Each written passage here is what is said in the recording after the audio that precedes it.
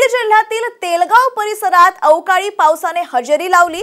अचानक आलेल्या पावसाने परिसरात काही काळ गोंधळाचं वातावरण होतं। सुमारे अर्धा तास पडलेल्या पावसाचा रब्बी पिकांना फटका बसण्याची शक्यता वर्तवण्यात येते। सध्या तुरीचे खळे करण्यात येत असल्यामुळे या अवकाळीचा तुरीवर परिणाम पाहायला मिळू शकतो।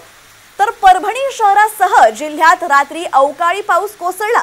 या पावसामुळे थंडी वाढली असून ज्वारी, हरभरा, गव्हाचंही मोठ्या प्रमाणात नुकसान होण्याची शक्यता आहे। आज सकाळपासून ढगाळ वातावरण असून पुन्हा पाऊस पडण्याची शक्यता आहे। तसंच नागपुरात देखील अवकाळी पावसाच्या सरींनी हजेरी लावली। पावसाच्या आगमनामुळे हवेत गारवा पसरलाय। बंगालच्या उपसागरावर निर्माण झालेल्या कमी दाबाच्या पट्ट्यामुळे विदर्भात आजही पावसाचा अंदाज आहे। या पावसाचा कापूस, तूर, हरभरा पिकांना फटका बसण्याची शक्यता आहे।